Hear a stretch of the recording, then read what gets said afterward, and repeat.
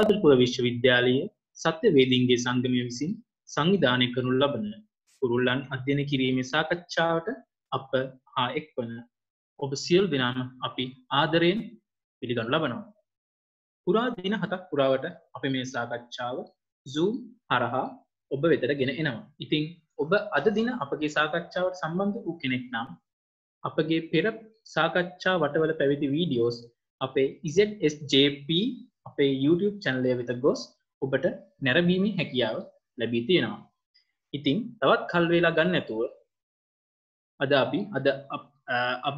අද දින අපගේ සාකච්ඡාවට අප හා එක්වන මොදිත හිරන්‍ය කොඩිකාර මැතිතුමාව අපි සාදරයෙන් පිළිගනු ලබනවා.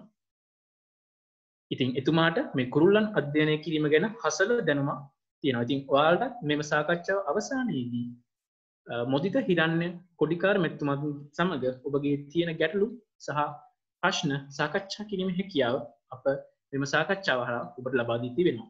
ඉතින් තවත් කල් වේලා ගන්න නැතුව මම ආරාධනා කර සිටිනවා මොදිත හිරන්‍ය කොඩිකාර මැතිතුමාට අපගේ මෙම සාකච්ඡාව ඉදිරියට රැගෙන යන ලෙසට.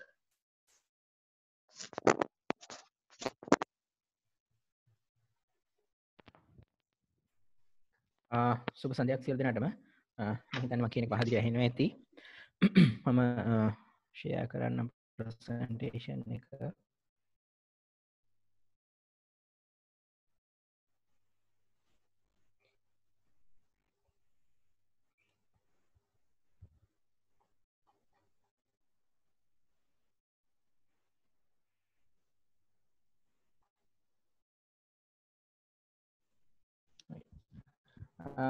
මම හිතන්නේ ප්‍රසන්ටේෂන් එක පේනවා ඇති. අපි අද කතා කරන්න බලාපොරොත්තු වෙන්නේ බුල්බුල්ස්ලා, මොනියාස්ලා සහ සන්බර්ඩ්ස්ලා ගැන. එතකොට බුල්බුල්ස්ලා ඔයගොල්ලෝ ගොඩක් කොමන්ලි බලන්න පුළුවන් ස්පීසිස් ගෲප්ස් තුනක්. බුල්බුල්ස්ලා කියන්නේ අපි ගුළුගුඩු කියලා කියනවා, නැත්නම් ගොඩක් වෙලාවට බුල්බුල් කියලාම තමයි හඳුන්වන්නේ. මොනියාස්ලා කියන්නේ වී කුරුල්ලෝ සහ සන්බර්ඩ්ස්ලා එහෙම නැත්නම් අපි කියන පැණි කුරුල්ලෝ. ඒ වර්ග ඒ ගෲප්ස් තුන ගැන තමයි අපි අද මම කතා කරන්න බලාපොරොත්තු වෙන්නේ.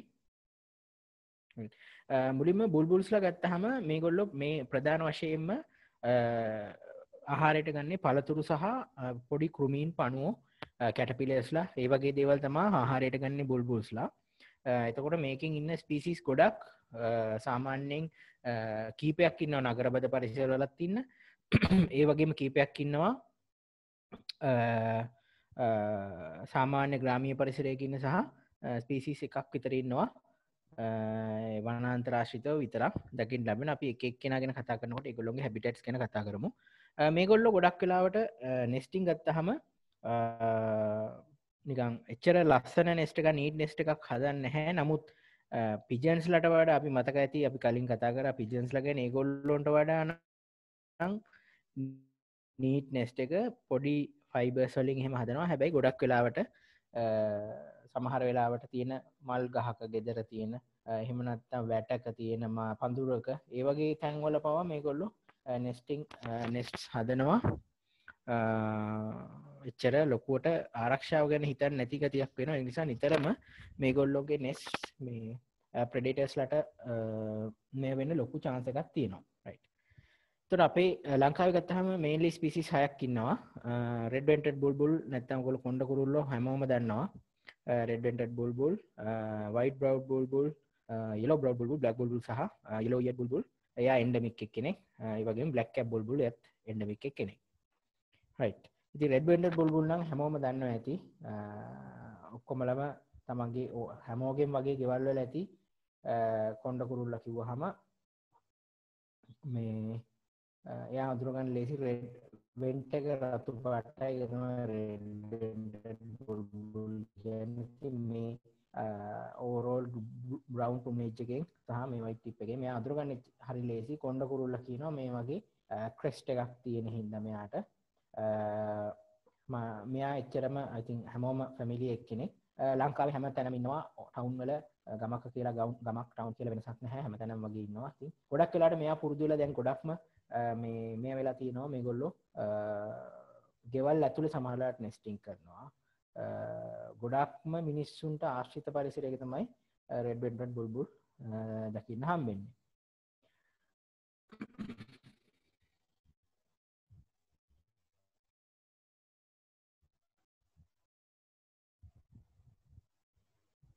ඊළඟ එක්කෙනා white browed bulbul.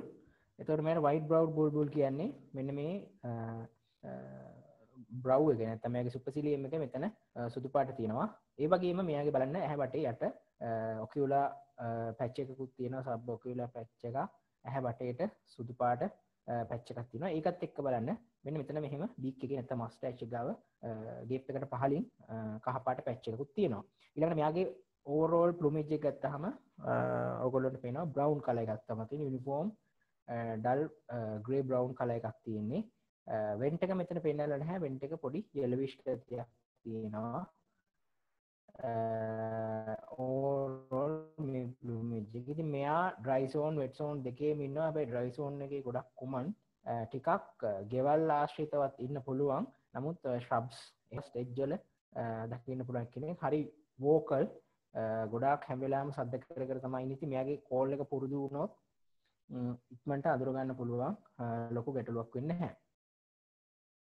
ඊළඟට මේ yellow browed bulbul yellow browed bulbul කියලා ඇත්තටම කිව්වට එයාගේ අර prominently පේන yellow brow එකක් එහෙම ලොකුවට නැහැ. නමුත් මේ overall yellow plumage එක තමයි මෙයාගේ තියෙන්නේ. එතකොට මෙයාත් අඳුරගන්න එච්චරම අමාරු නැහැ. wet zone එකේ තමයි ගොඩක්ම ඉන්නේ. dry zone එකේ riverine forested habitats වල ඉන්න පුළුවන්. නමුත් wet zone එකේ ඕනම wet zone forest එක ගොඩක් common කුරුල්ලෙක් සාමාන්‍යයෙන් මේ සිංහරාජ ඒ වගේ විතරක් නෙමෙයි වෙට් සෝන් එකේ normal සාමාන්‍ය ගහකොළ තියෙන wooded gardens වල උනත් yellow browed bulbul ඉන්නවා. ඉතින් එයාව ටග් ගාලා අඳුර ගන්න පුළුවන් මේ overall yellowish plumage එකෙන්. ඉතින් මෙයා ඔයගොල්ලෝ white browed bulbul බැලුවොත් වෙන්නේ එයාට grey brown plumage එකක්.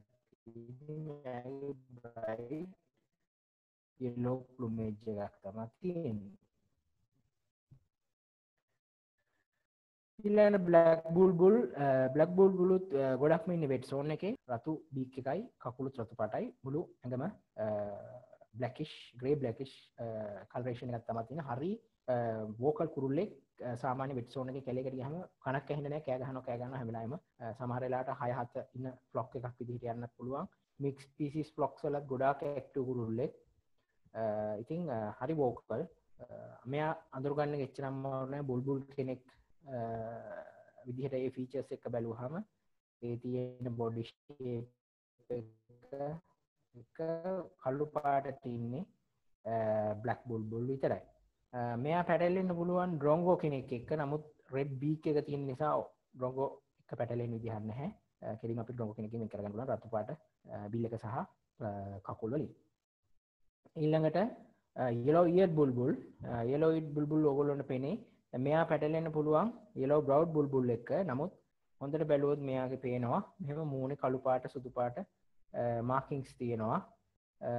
ඊළඟට මේ වගේ ඇහැට උඩින් මෙයාගේ ලස්සන පොඩි මේ ප්ලූම්ස් වගේ තියෙනවා.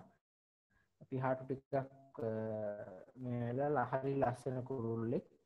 මෙයා ඉන්නේ හිල්ස් වල විතරයි.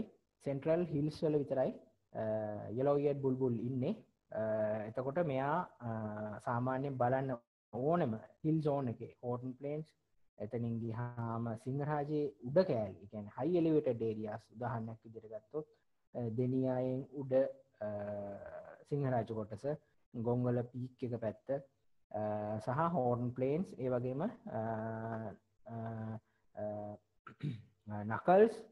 නකල්ස් වල උඩ හරියේ මේ yellow eared bulbul බලන්න පුළුවන්. ගොඩක් වෙලාවට අනිත් පොඩි පොඩි hill species එක්ක මික්ස් වෙලා තමයි මේගොල්ලෝ යන්නේ. හැම වෙලාවෙම හයියෙන් ඇහෙනවා මේගොල්ලෝගේ කෝල් එක. ඒකෙන් මෙයා අඳුර ගන්නත් ලේසි. එච්චර එයා කුරුල්ලෙක් නෙමෙයි. නමුත් හැබැයි එයා රෙස්ට්‍රික්ට් වෙලා ඉන්නේ හිල් zone එකට විතරයි. මුළු ලෝකෙම ලංකාවේ විතරයි ඉන්නේ එන්ඩමික් කුරුල්ලෙක් අපේ රටට. ඊළඟට මේ black cap Bulbul මෙයත් yellow eared වගේම තමයි. හැබැයි ඔළුව මෙයාගේ සම්පූර්ණයෙන්ම බ්ලැක් කැප් එකක් තියෙන්නේ. සම්පූර්ණ මෙහෙම මාස්ක් එකක් දැම්මා වගේ ඔළුව බ්ලැකිෂ් කලර් එකක් තියෙනවා. ඒක නිසා මෙයා පැටලෙන්න තියෙන chance එක අඩුයි. අනිත් ෆීචර්ස් ඔක්කොම සාමාන්‍ය බුල්බුල් වලට තියෙන ෆීචර්ස් තමයි තියෙන්නේ. ෂේප් එක, සයිස් එක. ඊළඟට මෙයාගේ පොඩි ක්‍රෙස්ට් ගතියකුත් තියෙනවා. මෙයා සමහර ඕතර්ස්ලා ලංකාවට එන්ඩමික් එක්කෙනෙක් කියලා හිතනවා සහ පිළිගන්නවා. සමහරු කියන්නේ එන්ඩමික් සබ්ස්පීසිස් එකක් කියලා. මේ වගේම තව එක්කෙනෙක් ඉන්නවා ඉන්දියාවේ. එයාට ෆ්ලේම් ත්‍රෝටඩ් බුල්බුල් රෙස්ටෝරන්ට් බුල්බුල් කෙනාගේ මෙතන ඔක්කොම තැඹිලි පාටක් තියෙනවා. නමුත් අපේ එක්කෙනාගේ එහෙම නැහැ, යුනිෆෝම් ත්‍රෝට් එකක් තියෙන්නේ. මෙයා ඒක නිසා ඩිස්ටින්ක්ට් ස්පීසිස් එකක් හැටියට ගොඩක් අය කන්සිඩර් කරනවා. එතකොට මෙයාත් බැලුව බැලමට පෙනේ සමහරට yellow eared බුල්බුල් වගේමයි. නමුත් yellow eared බුල්බුල්ගේ මතය දැන් මෙතන අර කහ පාට plumes තියෙනවා. ඒ වගේම එයාගේ මෙහෙම කවදාත් entirely black cap එකක් නැහැ yellow eared බුල්බුල්ගේ. ඒක නිසා black cap බුල්බුල් වෙන් කරලා අඳුර ගන්න පුළුවන්. black cap බුල්බුලුත් wet zone dry zone දෙකේම ඉන්නවා. ගොඩක්ම කොමන් එයා ඉන්නේ වෙට් සෝන් එකේ. නමුත් ඩ්‍රයි සෝන් එකෙත් ෆොරස්ටඩ් ඒරියාස් වල රිවරයින් ෆොරස්ට් වල එහෙම බ්ලැක් කැප් බුල්බුල් ඉන්නවා. එයාත් එච්චරම රෙයා නැහැ. සමහර වෙලාවට වෙට් සෝන් එකේ නම් වුඩඩ් ගාඩන්ස් වල එහෙම ඉන්න පුළුවන්. ඒක බලන්න එච්චර අමාරු කෙනෙක් නෙවෙයි. ඒ ටික තමයි අපේ ඇත්තනම බුල්බුල්ස්ලා ඉන්නේ. එතකොට ඔයගොල්ලෝ මේ කීප දෙනෙක් ඉන්නවා කහ පාට විදිහට.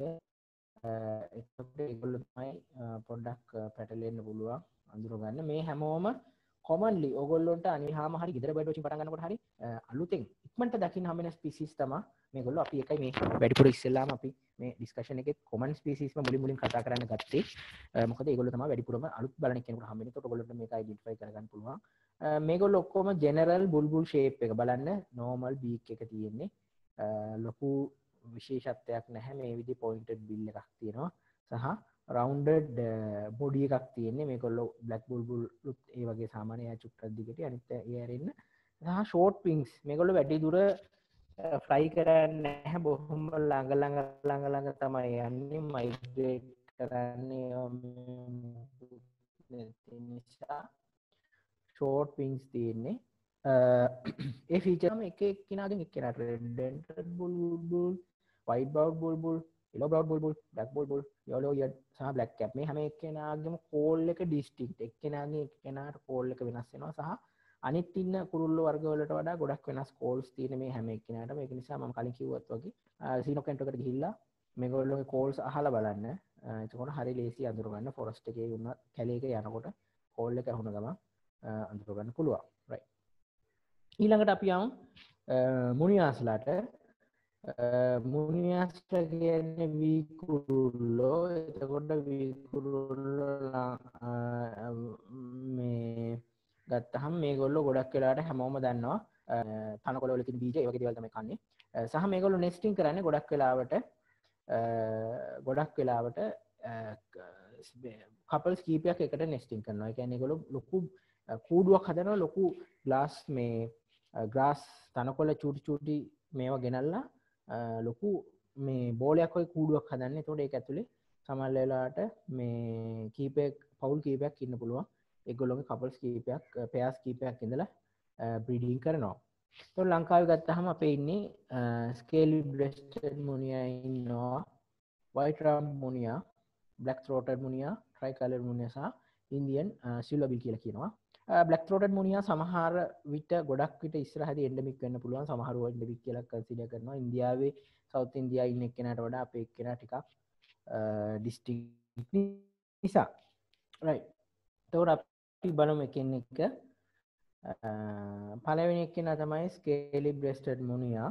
නැත්නම් මෙයාට ස්පොටඩ් මුනියා කියලාත් කියනවා. එතකොට මෙයා අඳුර ගන්න හරි ලේසි. කොමන්ලි මෙන්න මේ විදිහේ චෙස්නට් ඩාර්ක් බ්‍රවුන් ඔළුවක් එක්ක මෙන්න මේ වගේ ස්කේල් අපියරන්ස් එකක් තියෙනවා. එතකොට මේගොල්ලොන්ගේ පැටව් මේ මෙතන මම පෙන්නලා තියෙන ඇඩල්ට් එක්කෙනෙක්. මෙයාගේ පැටව් පේල් බ්‍රවුන් ඕවරෝල් කලරේෂන් එකක් තමයි තියෙන්නේ.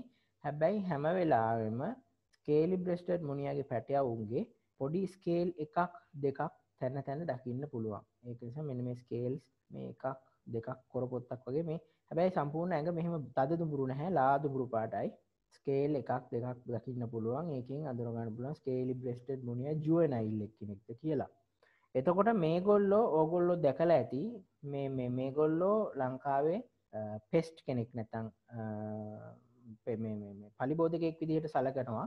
මෙයයි මාළගිරවා ඒ වගේ ස්පීසිස් කීපයක්. ඉතින් නමුත් ඒ කියන්නේ නීතියෙන් මේගොල්ලෝ ප්‍රොටෙක්ෂන් එක සාපේක්ෂව අඩුයි. නමුත් එන්ටයර් කිසිම ප්‍රොටෙක්ෂන් එක නැති වෙලා නැහැ. ඒක නිසා මේ වීකුරුල්ලෝ කොහෙවත් මෙයා වයිල්ඩ් ස්පීසිස් එකක් කොහෙවත් විකුට මේ පාරවල් අයින තියාගෙන අර දේවල් වල නිදහස් කරන්න කියලා ඒවා මේවා කරන්න කියලා මේ ස්කේල් බ්‍රෙස්ටඩ් මුනියාස්ලා ගොඩාක් කූඩු වල දාගෙන විකුණනවා. ඒක සම්පූර්ණයෙන්ම නීති විරෝධී දෙයක්. එහෙම කරන්න බෑ. නීතියෙන් කිසිම අවසරයක් නැහැ. එහෙම කවුරු හරි එහෙම කරනවා නම් ඔයගොල්ලෝ අනිවාර්යෙන් එයාට කියලා ඒ ටික නිදහස් කරන්න කියලා කියන්න. එහෙම නැත්නම් ඔයගොල්ලොන්ට ඒ වෙලාවේ 119 හරි මට මතකයි 1990 වයිල්ඩ් ලයිෆ් එකේ ක්‍රයිම් යුනිට් එකට හරි කතා කරලා කම්ප්ලේන් කරන්න පුළුවන් මෙන්න මෙතන මේ මුනියස්ලා විකුණනවා නීති විරෝධී දෙයක් මේක ඇවිල්ලා මේව කරන්න කියලා. නැත්නම් ඔයගොල්ලන්ට ඩිරෙක්ට්ලි ගිහිල්ලා යාට කියලා මේක කරන්න තහනම් දෙයක් මේගොල්ලෝ රිලීස් කරන්න කෙනෙක් කියන්න පුළුවන්. එතකොට ඒක දැනගන්න මේගොල්ලෝ කෙනෙක් කියන්න පුළුවන් නැහැ මේගොල්ලෝ මේ පෙස්ලා එකකින් කරන්න පුළුවන්. එහෙම කරන්න බෑ. මේ විකුණන්න මේකට වෙනම පර්මිට් එකක් ගන්න ඕනේ. ඒ වගේ ලොකු දෙයක් තියෙනවා. ඒ කවුරුත් එහෙම කරන්නේ නැහැ. ලංකාවෙත් එහෙම ඉෂුව කරන්නේත් නැහැ. මේ ඒක නිසා මේක ඉලීගල් කවුරු හරි මේ විකුරුල්ල විකුණනවා නම් කොහේ හරි තැනක අනිවාර්යෙන් ඒක වෙනුවෙන් කතා කරන්න. රයිට්. ඩිස්ට්‍රිබියුෂන් එක කිව්වොත් මෙයා හැමෝම දන්නවා මේ ගොඩක් වෙලාවට ඉන්නේ ග්‍රාස්ලන්ඩ්ස් හරි කුඹුරු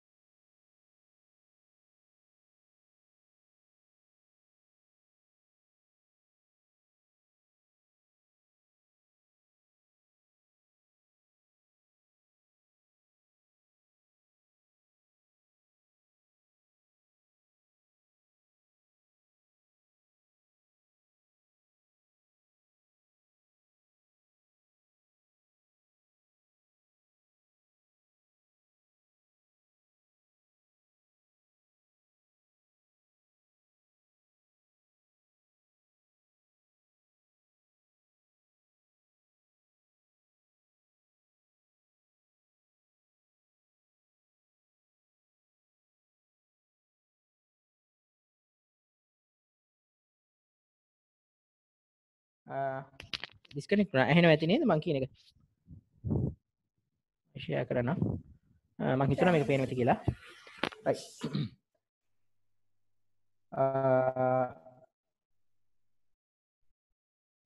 එතකොට මෙයාගේ ඩාර්ක් බ්‍රවුන් කලරේෂන් එකක් තමයි තියෙන්නේ අපර් පාර්ට්ස් වල. ඒකෙන් අඳුර ගන්න පුළුවන් ඒ එච්චර ගොඩක් අමාරු කෙනෙක් නෙමෙයි. බෙලි එක වයිට් පැච් එකක් තියෙනවා සහ මෙයාගේ රම්ප් එක මෙතන පේන්නේ නැහැ. නමුත් ඒක වයිට් රම්ප් එකක් තියෙන්නේ. ඒකෙන් අඳුර බලන්න. ඊළඟට බිල් එක වයිටිෂ් කලර් එකක් තියෙනවා. අපර් මැන්න බිල් එක බ්ලැකිෂ් කලර් එකක් තියෙනවා. හැබැයි ස්කේල් විස්ට් මුනිය ගත්තොත් එයාගේ එන්ටයර් බීක් එකම කළු පාටක් තමයි වෙන්නේ. මෙයත් හැමතැනම ඉන්නවා. ගෙවල් වලට සමහර වෙලාවලට ඉන්න පුළුවන්. නාගරික පරිසරයක උනත් ඉන්න පුළුවන්. ග්‍රාස්ලන්ඩ්ස් කුඹුරු ඒවා ආශ්‍රිතව ඉන්නවා. හැබැයි වැඩි මෙයාගේ නම් මම දන්න තරමින් කොහෙවත් මෙයා පාරවල් අයින් එහෙම විකුණනවා අපි දැකලා නැහැ. නමුත් මෙයා කොහොමත් ලීගලි ප්‍රොටෙක්ටඩ් ස්පීසිස් එක මේ වගේම තමයි. එයා වුණත් කිසිම තැනක එහෙම විකුණන්න බැහැ තහනම්. right. ඊළඟට black throated munia නිකන් හරියට ස්කේලි බ්‍රෙස්ටඩ් මුනියාගේ වයිට් රම් මුනියාගේ හයිබ්‍රිඩ් එකක් වගේ දෙන්නගේ ෆීචර්ස් තියෙනවා මෙයාගේ. ඔයගොල්ලොන්ට බැලුවොත් පෙනෙයි. මෙයාගේ මෙන්න මේ වගේ throat එක dark brown blackish color එකක් තියෙනවා. ඊට පස්සේ pale brown color එකක් එක්ක ඊළඟට පොඩි ස්කේලිම නෙමෙයි නමුත් black and white scaly appearance එකක් තියෙනවා මෙයාගේ ඉතුරු කොටස. ඒකෙන් මෙයා අඳුර ගන්න පුළුවන්. black throated මුනියා හැම වෙලාවෙම ඉන්නේ hills වල. ඒ කියන්නේ අඩුම තරමින් altitude එක මීටර් 1000කට වඩා උඩ ඒ තැන්වල තමයි ඉන්නේ. කලාතුරකින් ඊට වඩා පහළ ප්‍රදේශවල හම්බ වෙනවා. මම දැකලා තියෙනවා. උඩවත්ත කැලේ සමහර වෙලාවට පේරාදෙණිය යුනිවර්සිටි එකේ ඒ වගේ තැන් කිහිපයක දකින්න පුළුවන්. ඒ අරන්න මෙයා හැම වෙලාම ඉන්න ගොඩක් වෙලාවට හිල්ස් වල හයි හිල්ස් වල තියෙන සමහරලාට තේවතු ආශ්‍රිතව ඉන්නවා ගොඩක් වෙලාවට ඒ වගේ ග්‍රාස්ලන්ඩ් ආශ්‍රිතව තමා බ්ලක් ත්‍රෝටඩ් මුනිය බලන්න පුළුවන් මෙයා ඊළඟට ඊස්ටර්න් ප්‍රොවින්සස් වලත් තියෙන හිල්ස් වල සැහෙන්න බලන්න පුළුවන් මෙයත් ගොඩක් විට එන්ඩමික් එක්කෙනෙක් වෙන්න ඉඩක් තියෙනවා ඉස්සරහට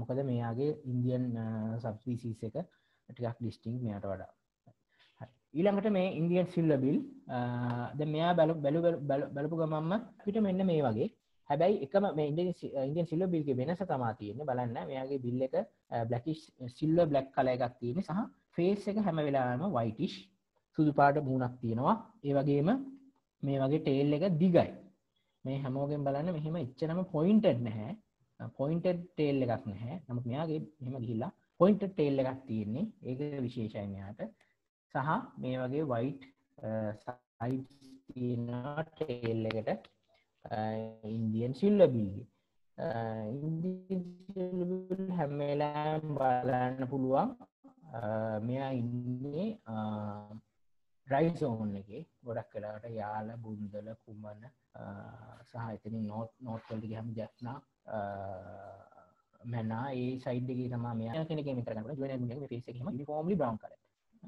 යුනිෆෝම්ලි බ්‍රවුන් කලර් සමහරවල්ලාට මේව දිග ටේල් එකක් නැහැ මේ වගේ රම්ප් එකක් නැහැ වයිට් රම්ප් එකක් නැහැ අනිත් ජුවනයිල් ස්කේලි බෙස්ටඩ් මුනියාගේ ඊළඟට අපේ ඉන්න ලස්සනම මුනියා කෙනෙක් ට්‍රයි කලර්ඩ් මුනියා නැත්නම් බ්ලැක් හෙඩඩ් මුනියා කියලා කියනවා එතකොට මෙයා නම් අඳුර ගන්න අමාරු වෙන්නේ නැහැ මෙයාගේ වයිටිෂ් අයිරිෂ් අයිවරි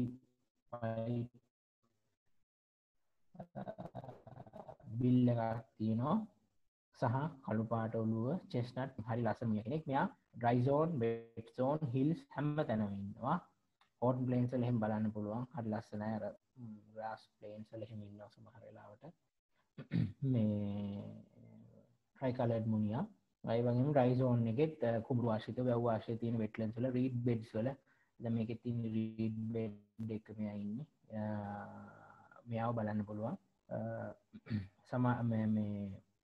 සමහර වෙලාවට 20 30 ඊට වැඩියත් ඉන්න ෆ්ලොක්ස් වල මෙයා ඉන්නවා ඊළඟට ඉන්දියන් සිල්විල් ගත්තත් එයත් සමහර වෙලාවට 10 15ක් විතර ඉන්න ෆ්ලොක්ස් වල ඉන්නවා බ්ලැක් ත්‍රොටඩ් මුනියා නම් එච්චර ලොකු ෆ්ලොක්ස් වල යන්නේ නැහැ යාගේ සාමාන්‍ය 4ක් 5ක් වගේ තමයි ෆ්ලොක් එක වැඩිපුරම ඉන්නේ වයිට් රම් මුනියා සහ ස්කේලි බ්‍රෙස්ටඩ් මුනියා ගත්තොත් සමහර වෙලාවට 30 40 ඊටත් වඩා ලොකු ෆ්ලොක්ස් මේගොල්ලෝගේ එකට ෆීඩ් කරන්න යන වෙලාවල් තියෙනවා ඒගොල්ලොන්ගේ බිහෙවියර් ගත්තොත් එහෙම right එතකොට ඇත්තනම කොමර්ෂියලි විකුණන්න බෑ මොකද මේ වැඩේ ගොඩාක් වෙනවා දැන් ලංකාවේ මේ ගිහිල්ලා මොකද මේගොල්ලෝ අල්ලගෙන ඉන්නේ සමහර වෙලාවට වෙනම හැබිටට් එකකින් කොහේ හරි තියෙන කුඹුරකින් ගොඩක් වෙලාවට වගේ ලොකු ෆ්ලොක් එකක් ෆීඩ් කරනකොට ඒගොල්ලෝ අල්ලනවා ඊට පස්සේ ගෙනල්ලා පෙට්ටි වල දාලා දවස් ගාණක් තියලා හොඳට මේගොල්ලෝ මේ වෙයා වෙලා ගිහිල්ලා ගෙනල්ලා නිදහස් කරන්න කියලා අපලවලට කියයි එහෙම මේ කරනවා අන්තිමට කාගේවත් අපලයක් නෙමෙයි අන්තිමට මුනියාගේම අපලේ තමයි වෙන්නේ මේ ඌ අන්තිමට නිකන් කොහෙවත් නැති ටවුන් එකක් මැද රිලීස් කරලා දානවා යන්න තේරෙන්නේ නැහැ අනිත් ගොඩක් වෙලාවට 99%ක්ම වෙන්නේ වෙන කුරුල්ලෙක් එක්ක ඇටැක් කරලා මේගොල්ලෝ මරලා දානවා නැත්නම් මේගොල්ලොන්ට එක්සෝස්ට් වෙලා හැමම මැරෙන එක තමයි වෙන්නේ ඒක නිසා ඒක කොහේ හරි දැක්කොත් මම ආයෙමත් නැවත කියන්නේ ඒකට පැහැදිලි කරන එක නීති විරෝධී දෙයක් එතකොට ඔයගොල්ලන්ට එක අනිවාර්යෙන් එළිහිව යන්න පුළුවන් right ඒ තමයි මුනියාස්ලා ටික අපේ ලංකාවේ හම්බෙන ඊට පස්සේ අපි යමු සන්බර්ඩ්ස්ලාට එහෙම නැත්නම් පැණි කුරුල්ලෝ ගැන කොටසට සන්බර්ඩ්ස්ලා ගත්තාම අපේ ස්පීසිස් 3ක් තමයි ඉන්නේ එතකොට මේගොල්ලෝ පැණි කුරුල්ලෝ කිව්වත් වගේ ගොඩක්ම නෙක්ටා ඒ කියන්නේ පැණි තමයි බොන්නේ මල් වල හරි ලස්සනට හව කරනවා එක තැන පියාඹ මල් වල මේ පැණි බොන්න මේගොල්ලෝ ඒක කරනවා හැබැයි ඊට අමතරව සමහර වෙලාවට පොඩි කූඹි ඒ වගේ පොඩි ඉන්සෙක්ට්ස්ලාත් මේගොල්ලෝ ෆීඩ් කරනවා විශේෂයෙන්ම නෙස්ටිං කරන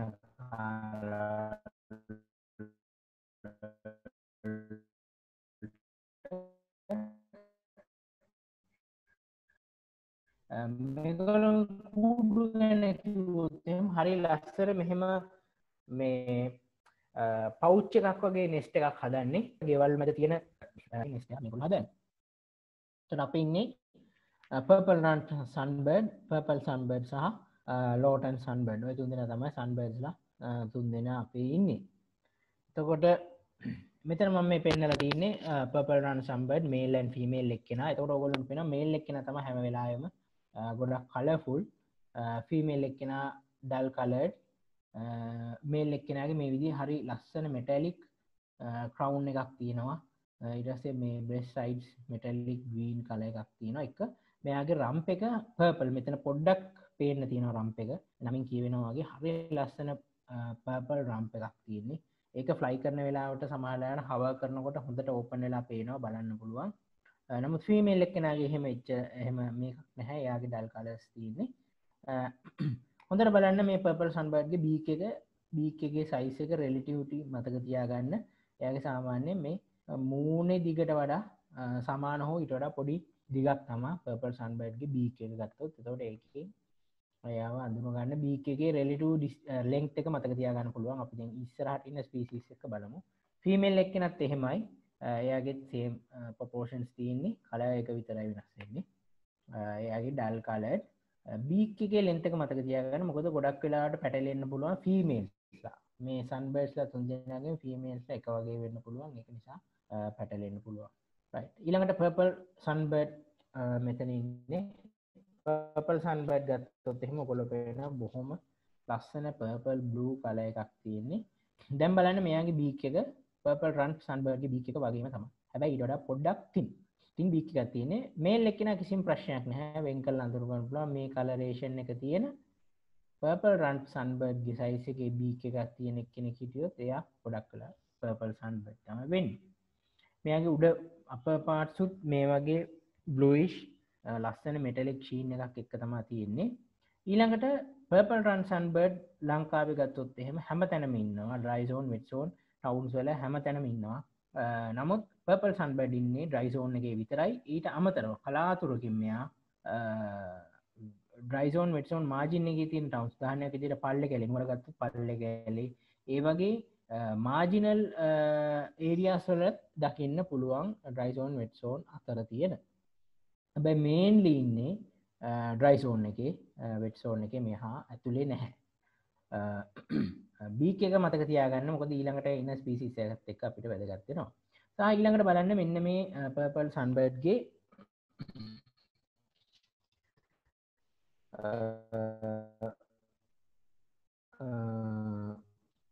female එක්කෙනා එහෙම නැත්නම් juvenile එක්කෙනා ගත්තොත් එහෙම immature එක්කෙනා ගත්තොත් එහෙම මෙතන පෙන්නලා තියෙන්නේ මේගොල්ලෝගේ තියෙනවා eclipse plumage එකක් කියලා. ඒ කියන්නේ මෙයාගේ මේ ඔයගොල්ලන්ට පේන ඇති මේ මැදින් කළු පාට ඉරක් තියෙනවා.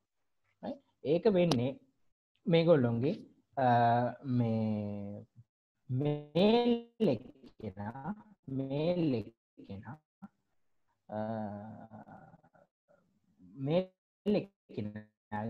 මෙන්න මේ විදිහේ eclipse plumage එකක් කියන්නේ purple color එකක් තියෙනවා yellow color එකක් තියෙන plumage එකක් තියෙනවා. ඒක තමයි මෙතන මේ පෙන්නලා තියෙන්නේ. මෙයාගේ female එක්කෙනා entirely මේ black line එක නැහැ. අර විදිහම තමයි.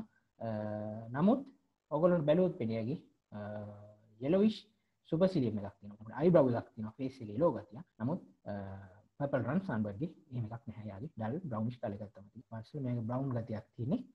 සහ yellow intense yellowish color එකක් තමයි තියෙන්නේ යාගේ. ඒ වගේ features වලින් අපිට මෙයා වෙන් කරගන්න පුළුවන්. අනිවාර්යෙන් බලන්න මෙන්න මේ හැට උඩින් තියෙන මේ yellow brow එක purple sunbird female එක්කෙනාගේ තියෙනවා. මේ black line එක යාගේ නැහැ. මේ මම මෙතන eclipse plumage එකේ ඉන්න කෙනෙක් පෙන්නලා තියෙන්නේ.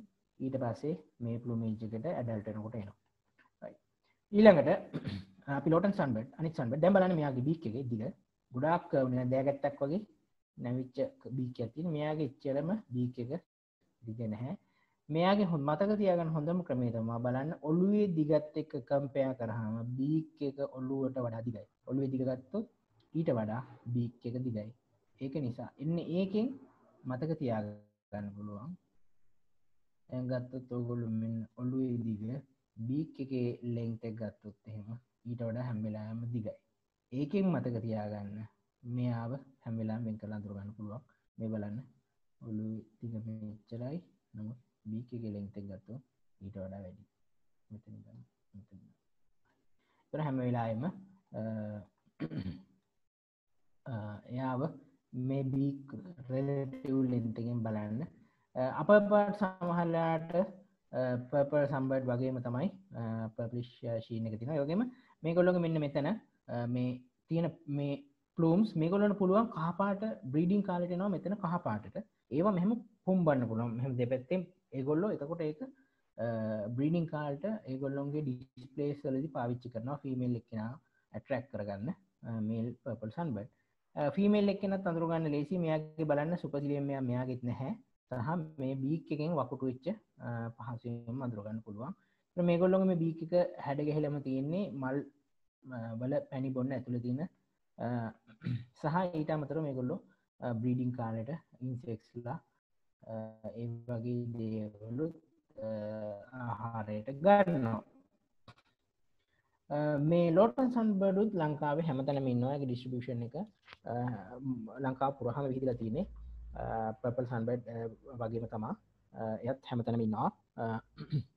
පර්පල් රම්ප් සන්බර්ඩ් වගේම තමයි එයත් හැමතැනම ඉන්නවා. පර්පල් සන්බර්ඩ් විතරයි ඩ්‍රයි සෝන් එකේ මේන්ලි ඉන්නේ. කලාතුරකින් මාජිනල් වෙට් සෝන්ස් වල හම්බෙන්න පුළුවන්. සහ පර්පල් රම්ප් සන්බර්ඩ් ආපහු මම කිව්වත් වගේ හැමතැනම හම්බෙනවා. මේ තුන් දෙනාගේ කෝල්ස් වෙනස්. එකිනෙකාට කෝල්ස් වෙනස්. එතකොට එකම ඔක්කොමලා ඉන්න ඒරියා එක වගේ ගත්තොත් එහෙම අඳුර ගන්න පුළුවන්. කෝල් එක හොඳට මතක තියාගන්න පුළුවන් නම් ඒ ෆීචර්ස් පාවිච්චි කරන්න පුළුවන් මේ තුන් දෙනා අඳුර ගන්න. හැම වෙලාවෙම පර්පල් සන්බර්ඩ් මතක තියාගන්න ෆීමේල් එක්කෙනාගේ මෙන්න මෙතන තියෙන සුපර්සිලියම් එක මම කිව්වේ මෙන්න මේ සුපර්සිලියම් එක මේ හැගාව ඒක මතක තියාගන්න. ඒකෙන් පුළුවන් එයාව අඳුරගන්න අනිත් එකකින් ෆීමේල් එකෙන් වෙන් කරගන්න. සහ බීක් එකේ ලෙන්ත් එකත් මතක තියාගන්න. පර්පල් ලෝටන් සන්බර්ඩ් එක කම්පෙයාර් කරනකොට. රයිට්. එතකොට අද කතා කරන්න බලාපොරොත්තු වෙන්නේ ප්‍රධාන වශයෙන් ওই ටික ගැන තමයි. එතන මම හිතනවා ස්පීසීස් අපි ගොඩක් 4යි 3යි මෙතන ස්පීසීස් 5යි සහ අතන ස්පීසීස් 6යි 15ක් අපි කවර් කරා. එතකොට මේ ටික ගැන තමයි මම අද කතා කරේ. මේගොල්ලෝ ගොඩාක් කට්ටිය ඕගොල්ලන්ට ඕල්රෙඩි උදාහරණයක් විදිහට රෙඩ් වෙන්ටඩ් බුල්බුල් සහ වයිට් බ්‍රවුඩ් බුල්බුල් ලේසියෙන්ම බලන්න පුළුවන් කට්ටිය රේන් ෆොරස්ට් එකට ගියොත් yellow browed bulbul බලන්න පුළුවන්, black bulbul බලන්න පුළුවන්, yellow black cap බලන්න පුළුවන්, yellow eared bulbul විතරයි රේන් ෆොරස්ට් එක සාමාන්‍ය හයි හීල්ස් වල බලන්න ඉන්න කෙනෙකුට ඉන්නේ ටිකක් අමාරු කෙනෙකුට ඉන්නේ. ඒ ඇත්තෙන් අනිත් ඔක්කොමලම පහසුවෙන් බලන්න පුළුවන් කට්ටිය. ඒ වගේම අපි කතා කරමු මුනියාස්ලාගෙන් උනත් මුනියාස්ලාගෙන් ඔයගොල්ලෝ අනිවාර්යෙන් ස්කේල් බ්‍රෙස්ටඩ් මුනියා දැනටමත් දැකලා ඇති. white ram, black throated සමහර දැකලා නැතුව ඇති. tri colored නැතුව ඇති. Indian swivel bill ටිකක් අන්කොමන් ඩ්‍රයි සෝන් එකේ ටිකක් හොයන්න ඕන කෙනෙක්. ඒ වගේම මේ සන්බර්ඩ්ස්ලා නම් හැමතැනම ඉන්නවා. සමහර පර්පල් සන්බර්ඩ් දැකලා නැතුව ඇති, සමහර නෝට් කරලා නැතුව ඇති. මොකද එයා ඩ්‍රයි සෝන් එකේ විතරක් ඉන්නේ හින්දා. ඩ්‍රයි සෝන් එකේ ඉන්න කට්ටිය ඉන්නවා නම් ගෙවල් වලට අනිවාර්යෙන් පර්පල් සන්බර්ඩ් දෙනවා ලොකු chance එකක් තියෙනවා. ඉතින් ඒ ටික තමයි මම කතා කරේ. අද භාගයක් වගේ තමයි අද ගියේ.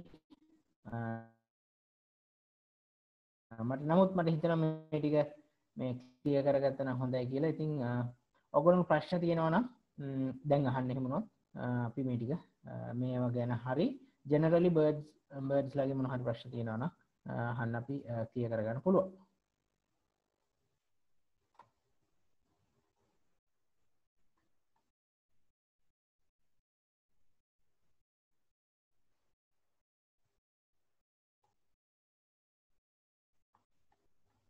Sir, ඔව් purple rum sunbirds ලා සාමාන්‍යයෙන් කලින් හදපු nest එකක් reuse කරනවද?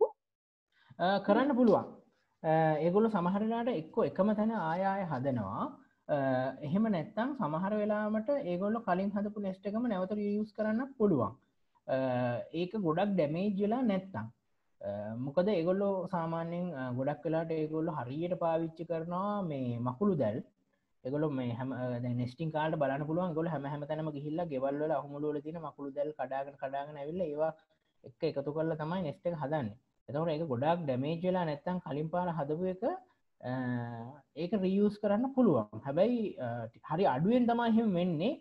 කවුරු හරි පෙයාර් එකක් ඒකට පුරුදු වෙලා ඉන්නවා නම් ඒගොල්ලෝ ආය ආය ඒක කරන්න පුළුවන්. ඒ කියන්නේ දැන් අපි එක පෙයා එකක් ගත්තොත් ඒගොල්ලොම ආපහු ඒක යූස් කරන්නේ එහෙම නැත්නම් වෙන පෙයා එකක් ආපහු ඇවිල්ලා ඒක යූස් කරනවද? මෙහෙම ගොඩක් වෙලාවට සේම් පෙයාර් එක වෙන්න පුළුවන්. මොකද අපිට ඒක හරියටම කියන්න බැහැනේ අපිට ඩිමාකේට් කරගන්න බෑනේ මේ පෙයාර් එකම ඊළඟ පාරත් එන්නේ කියලා. හැබැයි ගොඩක් වෙලාවට මොකද ඒගොල්ලෝ ටිකක් සාමාන්‍ය එක ටෙරිටොරි එකක වගේ ඉන්න නිසා මේ ඒ පෙයාර් එකම වෙන්න තියෙන chance එක වැඩි. ඒගොල්ලෝ ඒ පැත්ත අතෑරලා දාලා ගිහිල්ලා තියෙනවනේ සමහරට අලුත් පෙයාර් එකක් ඇවිල්ලා මේව කරගන්න පුළුවන්. ගොඩක් වෙලාවට එහෙම වෙන්නේ මේ ටිකක් යං පෙයාර්ස් වල තමයි ඒ වගේ ඒගොල්ලෝ නෙස්ට් බිල්ඩින් වලට වඩා කවුරු හරි කරපු නෙස්ට් එකක් රියුස් කරන්න පොඩි මේකක් තියෙනවා. Okay. Thank you, sir.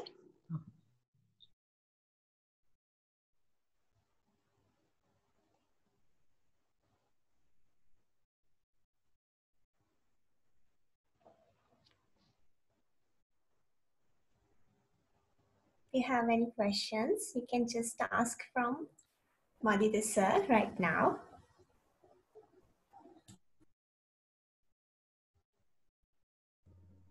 Sir, excuse me.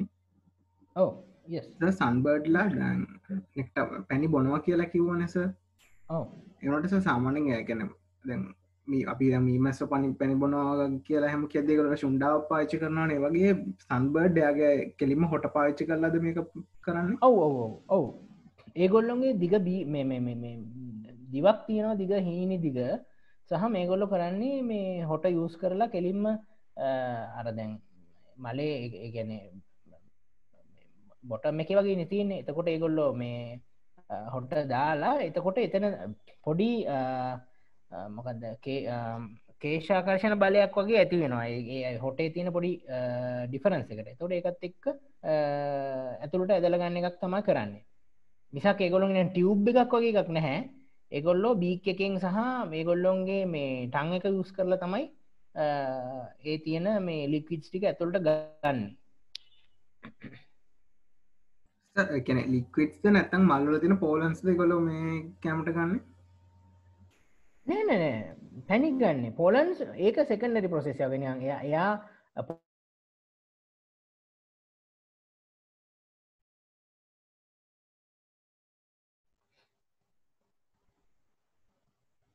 පැහැදිලිද දන්නේ? පැහැදිලි වුණාද? හරි සර් පැහැදිලි.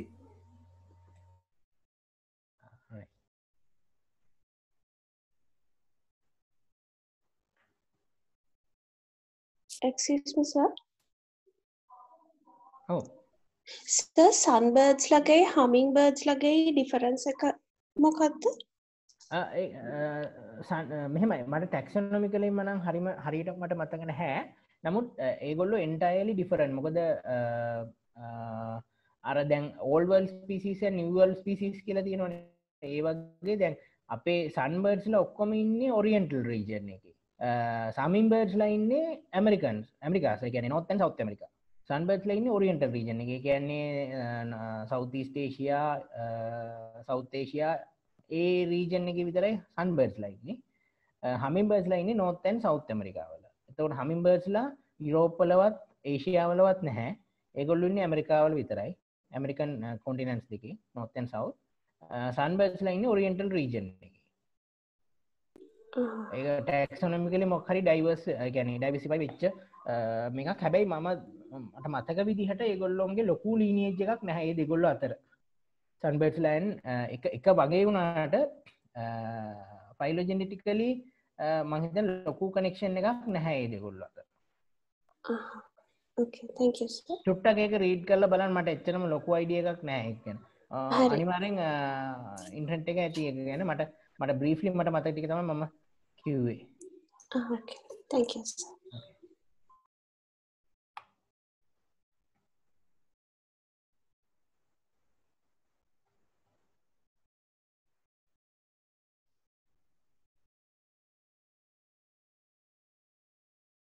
තමෝගොල්ලෝ බැලුවොත් දැන් පර්පල් රන් සම්බර්ඩ් එහෙම ගත්තොත් ගොඩක් වෙලාවට ඒගොල්ලෝ එනකොට මේ ඒ කියන්නේ ඒගොල්ලොන්ගේ නෙස්ලින් කෙනෙක් ඒ කියන්නේ ෆ්ලෙජ්ලින් කෙනෙක් හරි අලුතෙන් එළියට ආපු පැටියෙක් ඉන්නවා නම් ගොඩක් වෙලාවට පේරන්ට්ස්ලා දෙන්න එයාව එක්කගෙන ඇවිල්ලා මේ ෆීඩ් කරනවා ගොඩක් බලන්න පුළුවන් ගේ මේ සාමාන්‍ය ගෙදරක වාර හරි ඉන්ට්‍රෙස්ටිං ඒගොල්ලෝ අර අත්ෙන් අත්තට පැන පැන නිකන් හව කර කර එක තැන ඉඳගෙන මල් බොන එක ඒ ඔක්කොම හරි ලස්සනයි මේ බලන්න පුළුවන් ගෙදරදි නිතර බලන්න පුළුවන් කෙනෙක් තමයි මේ ඔය සන්බර්ඩ්ස්ලා ඊට අමතරව මේ මුනියස්ලත් එහෙමයි නෙස්ට් බොක්ස් වලටත් ඒගොල්ලෝ වෙන්න ගන්න පුළුවන් මුනියස්ලා වැඩිපුරම එනවා පුළුවන් නම් මේ වී කරල් මිටියක් එල්ලලා තිබ්බොත් එහෙම ගොඩක් වෙලාවට මුනියස්ලා ඇට්‍රැක්ට් කරගන්න පුළුවන් ගෙවල් වලට. ප්‍රශ්න තියෙනවා?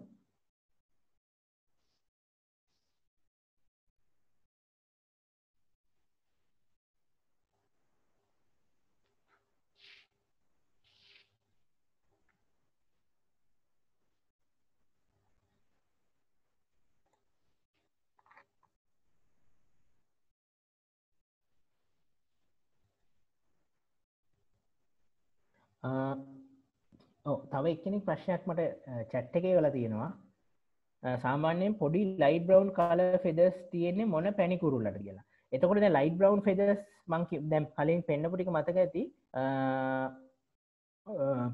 තුන් දෙනාටම තියෙන්න පුළුවන්. තුන් දෙනාගේම ෆීමේල්ස්ලා එක වගේ ගොඩක් වෙලාවට. එතකොට ඊළඟට යන්න අර මම කිව්ව ෆීචර් එකට බීක් එකේ ලෙන්ත් එකත් එක්ක බලන්න. බීක් එකේ ලෙන්ත් එක බලන්න ඔය දැකපු එක්කෙනාගේ හෙඩ් එකේ ලෙන්ත් එකට වඩා වැඩිද නැත්නම් ඒ සමාන හෝ අඩු වෙන්න තියෙන්නේ කියලා. මේ හෙඩ් එකේ ලෙන්ත් එකට වඩා වැඩි නම් අනිවාර්යෙන් ලෝටන් සන්බර්න් අඩුවෙන් තියෙනවා නම් ඊළඟට බලන්න හැට උඩින් අර මම කිව්වේ අයිබ්‍රව් එක තියෙනවා කියලා. එතකොට ඒ දෙකෙන් පර්පල්ද පර්පල් රම් සන්බර්ඩ් කියන එක වෙන් කරගන්න පුළුවන්. ෆීමේල් පර්පල් රම් සන්බර්ඩ් ගෙත් රම්ප් එකේ පර්පල් ගතිය පේනවා. ඒක නිසා එතනිනුත් අඳුර ගන්න පුළුවන්.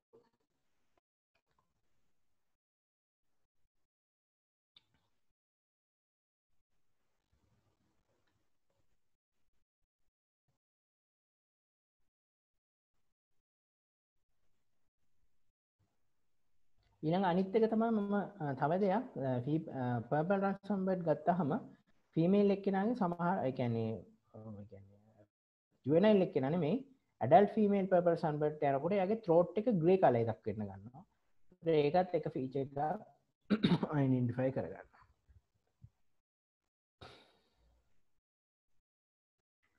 මම හිතනවා ඒක උත්තරයක් හම්බෙන්නේ නැති කියලා. තව ප්‍රශ්න තියෙනවා නම් අහන්න. මේ අපි කතා කරපු groups නෙමෙයි වෙන කට්ටිය ගැන තියෙනවා නම් ඒත් කමක් නැහැ අහන්න.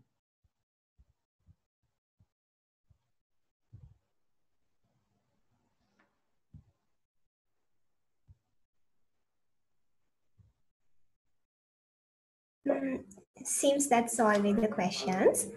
So, Mr. Moditha, we wholeheartedly thank you for educating us on bird watching and for sharing experiences you have gathered on field. It's the 8th week of our bird study lecture series, and yet it is really interesting, sir. And also, thank you very much, Dr. Naina Vijayathalika, for giving us this really worth opportunity. And again, Mr. Moditha, we thank you for being here with us today and hope you continue to be with us.